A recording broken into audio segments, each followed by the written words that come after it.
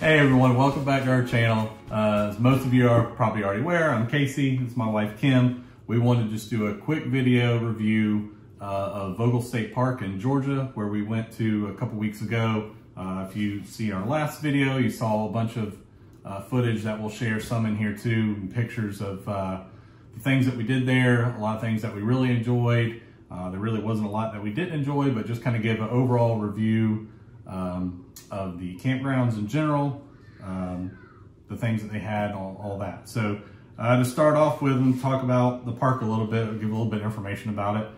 Vogel State Park is located in Blairsville, Georgia. It's the second oldest state park in Georgia. It was established in 1931. It's 233 acres. There's a 22-acre lake right in the middle of it. It's got 34 cottages and cabins, 90 tent and RV sites, 18 walk-in campsites, and multiple pavilions that you can rent just for the day as well. It's got Wi-Fi at the visitor center if you need it, and in the cabins, a general store, like I said, a lake where you can rent canoes, kayaks, well, no canoes, just kayaks, paddle boards, pedal boats, those sort of things. You can rent them by the hour. It's also got about 17 miles of trails, fishing at the lake, there's a swimming area at the lake. It's got 2 playgrounds, mini golf on site, so it's got a ton of stuff to do. We ended up renting cabin 34 while we were there. But in my last video you saw, we ended up renting a cabin. We didn't take the pop-up only because we made these reservations before we bought the pop-up, but I'm sure that we'll be back with the pop-up as well. Cabin 34 that we rented was right across from the lake, so the views were amazing, and we'll share some of those pictures and footage on here. Like I said, cabin 35 was right on the water, so that one would be a nice one. That's the only one on the water. That's the only one that was directly on the water. All of them were really close. A lot of things that we liked about the cabin is just in general, the cabin was really nice. It was really well kept up. It was nicer than I anticipated it being. Had TVs, which we didn't really care about, but we ended up using them a little bit for the kids at night when they were winding down, things like that. It was an open layout, so yeah. Even though it was 1 bedroom, it was great for our family with 5 kids because we could set everybody up in the family room, but they still had more room to move about and do what we needed to do through the day. Yeah. So. Yeah, and also had a fully stocked kitchen, I guess you could say. Obviously no food, but they had everything you need to cook and clean. Had an average size refrigerator, so there's plenty of space to put our food and drinks and stuff that we brought. It did only have 2 lower cabinets to store your pantry goods, so like one of our cabinets was just like snacks and stuff I knew the kids would get to every day. The other cabinet, I just put all of my recipes for dinner and some lunch stuff that I knew the kids wouldn't grab or get to, and that way it was just separated and easier for me. But so if you bring a lot of pantry food, you might not have tons of space to store it. Yeah. But it had, like I said, everything you need. It had a coffee pot, and they actually provided a couple days worth of coffee, coffee filters, things like that, toaster oven, and microwave, all the normal stuff that you would need to cook stuff. So if you're not looking for the traditional camping where you got to bring your camping stove and all that stuff, this has everything you need: pots, pans, all of that stuff. Plus they had a grill outside you can use if you want to grill. Charcoal grill. Yep. Yeah. Yeah. Fire pit area, which will show you an outside table. The only dislikes about this one, there was a road that went right behind the cabin that it was more like on a hill, so it wasn't like directly behind the cabin. It was kind of like up the hill, and road. Yeah. And there wasn't a lot of traffic on there, but occasional traffic. We were inside the cabin, I never heard them, but outside the cabin it wasn't right on top of us, but it was fairly close by, so it's just something to consider. The only loud things were the motorcycles that would go through, but there wasn't. Yeah, motorcycles riding the mountain roads. Yeah, it was every now and then. The only other thing about this cabin, there wasn't a ton of outside space for the kids. So if you have a lot of kids and you want a bunch of space for them to run around, there wasn't a ton of space there, but it was close to everything. It was, like I said, it was right across from the lake, right along the lake. There's a walking path that we'll talk about in a little bit. They had they have swings by the lake. So once you go out of the cabin and cross the little hiking trail thing in the morning, that's where we would go and sit and enjoy the morning, and the kids could run around right there. So it wasn't directly like by the cabin, it was maybe half a mile, not even. Yeah, not even that. Yeah. Away. Yeah. The swimming area, like so, that was close by. Kind of go past the swimming area is where they had the boat rentals for the lake, some other docks that you could walk out on, picnic areas. Past that was the camping store, which we'll talk about, and where you check in at. And then there's also a little past that was the mini golf, and then the playgrounds. So and there's more cabins that way too. And there's cabins that are and there's also like there's some cabins that are not right on the lake, but they're closer to the mini golf and the store and the playgrounds as well. They're actually like there's some cabins that are right across the street from the mini golf and playground. So there's some that are really close to other stuff, but everything I would say is in easy walking distance. If you're in a cabin. Yeah, if you're in a cabin. Now the campsites, or if you're in one of the beginning campsites, like 1 through 20 maybe. Yeah, or close by. But then some of the other campsites in the higher numbers are a little further up the mountain, so they're a little further away, but even that, the drive is 5 minutes maybe, and you can get to everything. So everything's pretty close together. So with that being said, we'll talk about some of the campsites. While we were there camping, my mom and dad were there camping as well. We have an annual family camp out that we go on with them. So this year's Vogel's where we went. Mom and dad were in site 85, so they were actually on the, I guess, the highest numbered campsite. That was the last campsite. Yeah, it was the last campsite that they have. So, but their campsite, as you can see in some of the pictures and video, had a ton of space for the kids.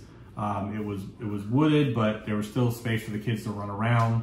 Obviously, some of the ground bit uneven because you're literally in the mountains, but there's a ton of space for them to run. They had a great time. They actually played with the kids that were camping right next to them multiple times as well. And so there we had multiple kids running around, and they had plenty of space.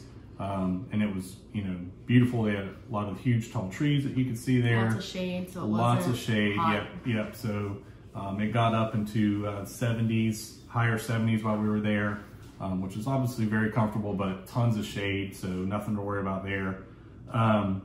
Some of the sites that are the lower number sites, like sites 2 through 61, are actually the sites themselves were able for bigger RV units. They say they're 40-foot sites, and sites 62 through 85 say that they're really meant for tents and pop-ups because they're only 25-foot sites. Now, my mom and dad have a 21-foot camper, and they, like I said, they obviously were on the higher number sites, and they were able to get in there without any major issues. So even though it says that the higher numbers are for tents and pop-ups only because it's a smaller road to get further up the mountain, if you have a smaller camper, you should be fine on those as well. So the smaller mountain road that you have to take to get up to the higher number campsites, 62 through 85 sites, they were, if you go, like she was saying, if you go up the road, some to the right, we're kind of on the downslope of the mountain, so you could see they had like a lot of kind of overhangs on the campsites. The ones on the left-hand side, like 85 where mom and dad were, the back of the campsites actually kind of went up the mountain, so they seem to have a little bit more room. Yeah. Like she said, a lot of the campsites they actually had boarded off in certain areas where they had flattened out areas, so you could have, if you were there tent camping, like we could go in our pop-up or with someone's RV, and then someone else could tent camp there with us too. And I think they allow one RV and one tent per site.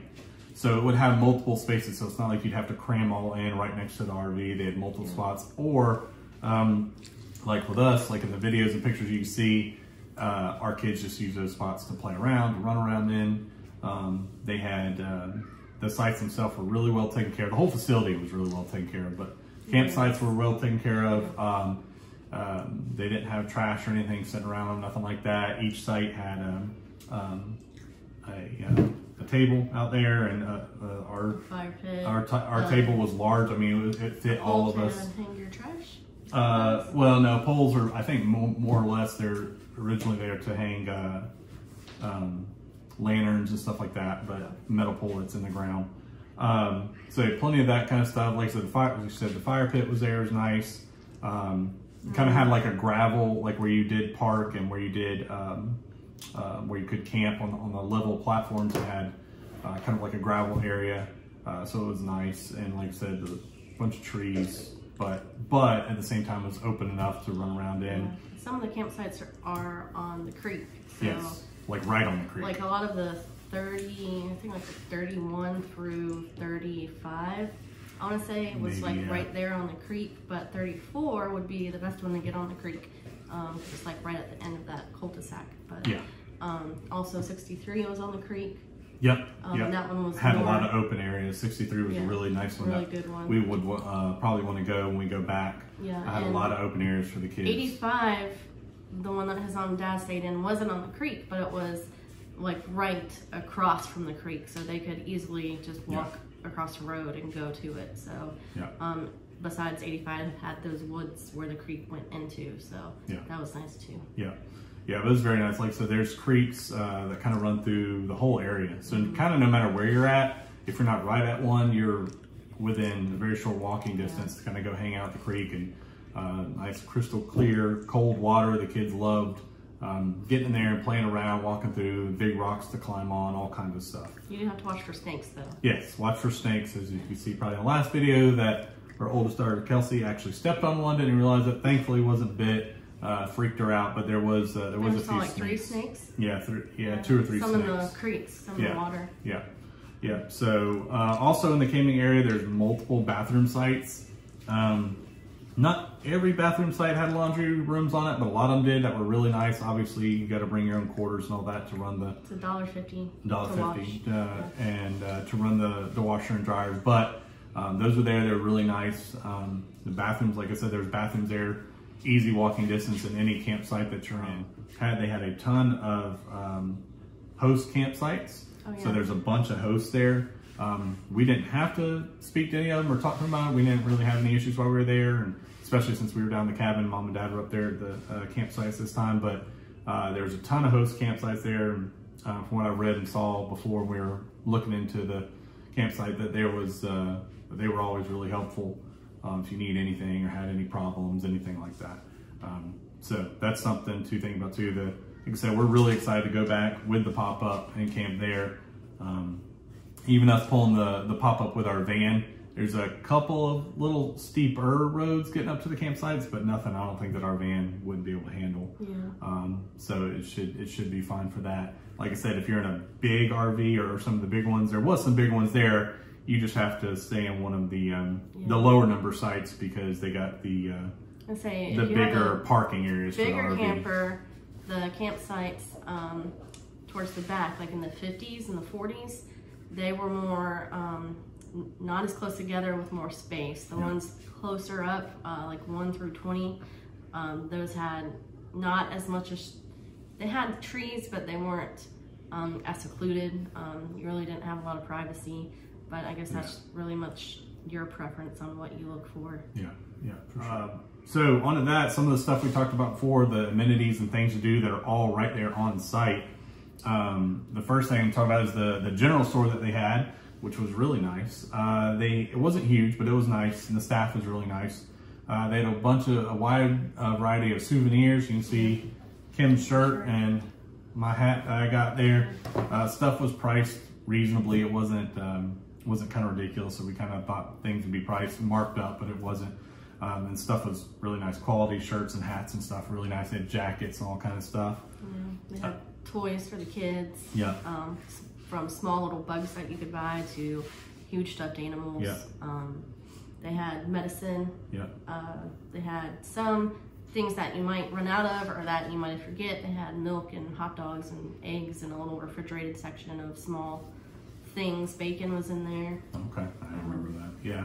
Yeah. Like I said, like she said, they kind of had some emergency camping supplies and stuff too, rope and matches and all kind of different stuff that you may just imperative things that maybe you forgot or ran out of. You didn't have to actually leave to go get it unless you just wanted to go somewhere. Maybe you could find it a little cheaper, which there was things fairly close by, but the store being right there and their prices being reasonable, it wasn't bad. Like she said, they had food and snacks. I think they actually had like ice cream and stuff that you could get. Yeah. They had maps. There's actually a map that they sell there. Back road map. Yeah, back road map that some of the local people in that area have put together and made up. Showed a bunch of the back roads that you can use that have more scenic views, along with all the parks in the area and everything for the whole like North Georgia, Tennessee, North Carolina area up there. So it was really cool.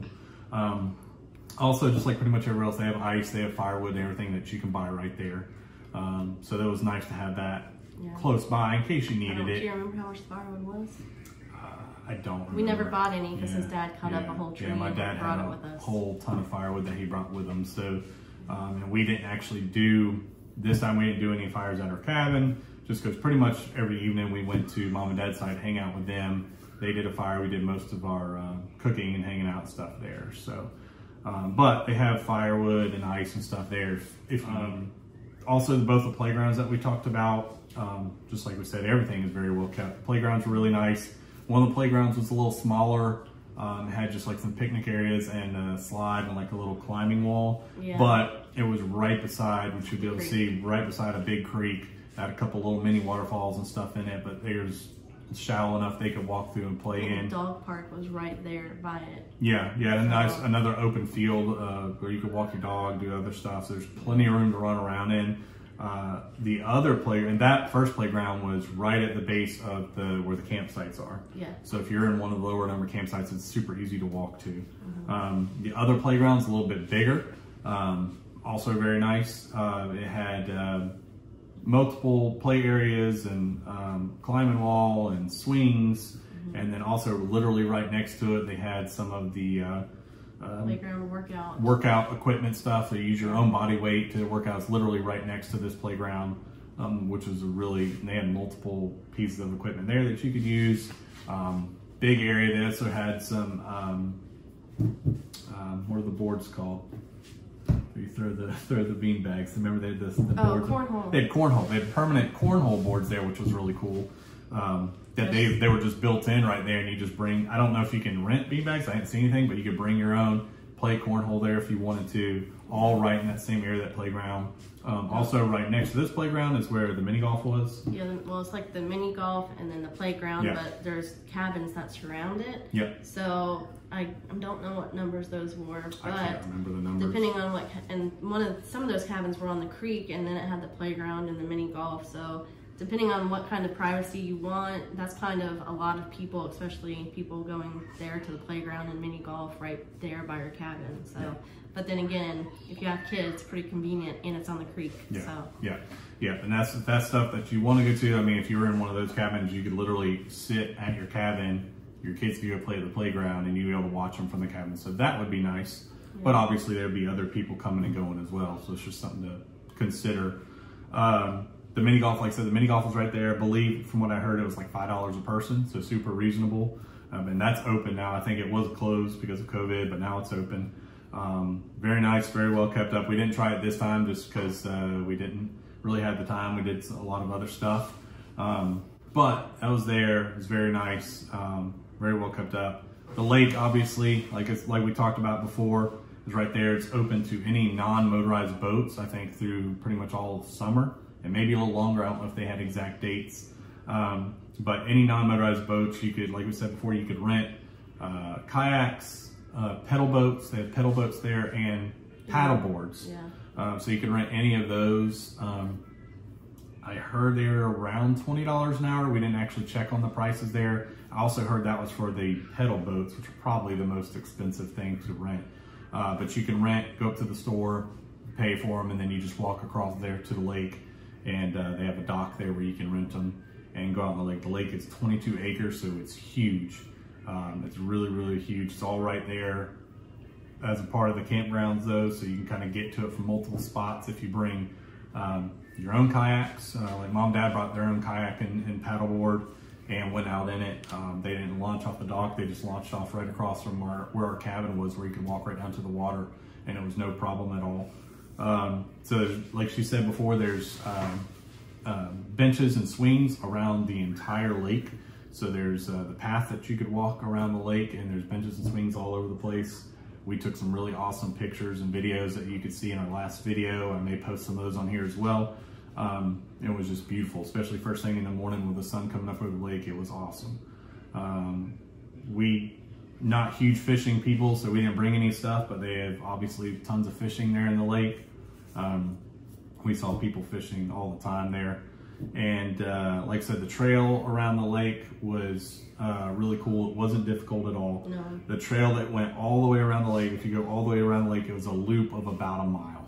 Yeah. So even us with all the kids and 2-year-old or Bo, our 2-year-old, he was even able to walk it, you know, with us helping him without any problem. And yeah, some of it's a paved area.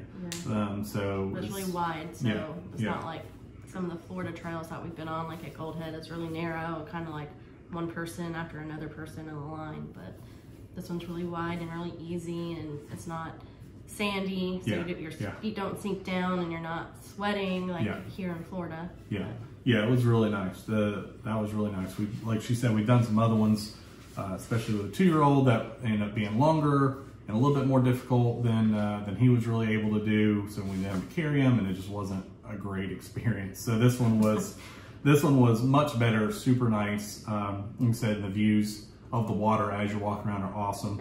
Also, a part of that, which we'll show, is the just off that path you go down a little bit and it goes to a waterfall. And the waterfall is really awesome. It's really nice. It's got a kind of an overlook boarded area that you can walk out onto, kind of overlooking the waterfall. And also you can just take a trail that goes right down to the water, so the kids can stick their hands in the water and see it up close and that kind of stuff, which they really enjoyed. It was really pretty. It was a good spot, another good spot for pictures. And found out that the waterfall actually feeds off of the lake. I guess they have a filtration system or something where it pulls water from the bottom of the lake and then it sends it down and kind of runs down through there, which I guess is all fed through the creeks and the streams that are in the area, probably from springs and stuff like that, because the water's super crystal clear and cold. So it was really nice, really cool area to walk around and play around, like for the kids and everything. It was very convenient, very nice. I know they have some other trails there. Like I said, I know they have like 17 miles of trails in the campground itself. So I'm not sure where all those are. Those are probably a little bit more advanced than we were able to do with a bunch of young kids, but I know they have other trails there as well. And I'm pretty sure they had a trail map that was available that you could pull up. So if you're looking for a little bit more difficult trails, they had some of that stuff there as well, which would be really cool. Overall, this is the first time we've been there, obviously, but we loved it. We absolutely plan to go back. From us being in Northeast Florida, it was, we pretty much only took one stop since we were just in the van, but I think it took us about, what, 6.5 hours, 7 hours maybe? Yeah. Something there. So pulling the camper, going a little bit slower, make a couple more stops would probably would take a little bit longer, but not a difficult drive. And like I said, once you get close up there and to some of the mountain areas, the scenery and all that up there is beautiful. It's not huge as some of the bigger Tennessee mountains were on vacation before, but as far as camping goes and everything, it's a really, really pretty area. We definitely plan on going back. And that whole area up there is just really nice. So campground itself, like we've said multiple times, is really well taken care of. You understand why it's one of the best voted campsites in all of Georgia. So it's very nice. We definitely plan on going back. Cavender camping, thumbs up.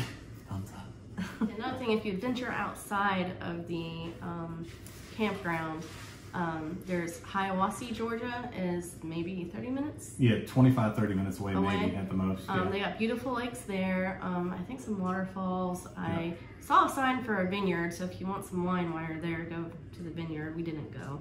We actually went to a little country store that's really cute called Creekside General Store.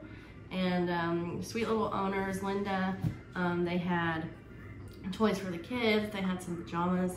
They had homemade local jams and jellies, butter, apple butter, some other things too. Syrup?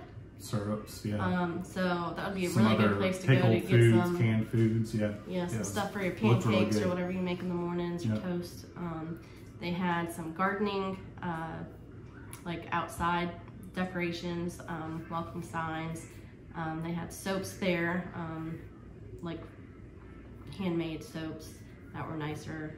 Signs, camping things, like camping decor, not like camping equipment.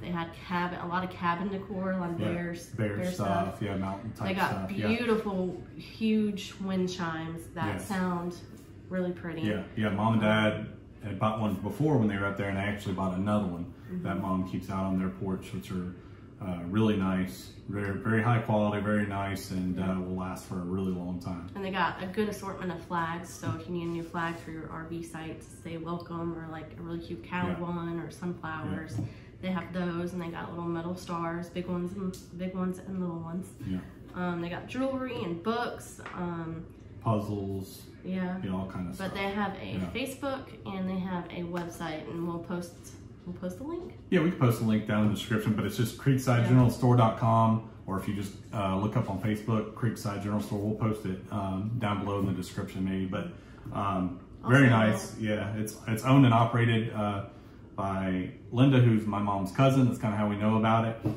So this is the first time we've been up there and been around it, but it was a really cool store, had all kind of really cool stuff. So if you're ever in that area, definitely go by, check them out. Tell them the Cavender sent you. She'll know exactly who you're talking about. And it was really cool. So we definitely plan on visiting up there again. Yeah. And I think they also have a lot of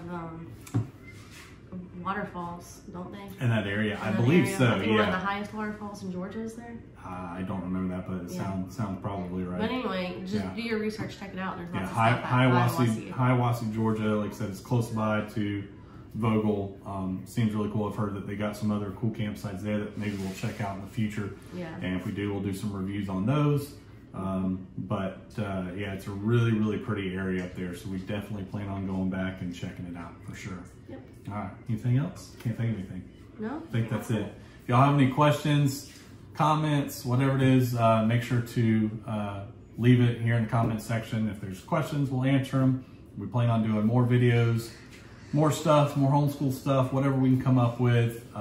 So if y'all have any suggestions or comments, feel free to leave them. Don't forget to like and subscribe to the channel so you can check it out as soon as we post stuff. And thanks for watching our videos, and we'll see you next time. Cavender camping, check out.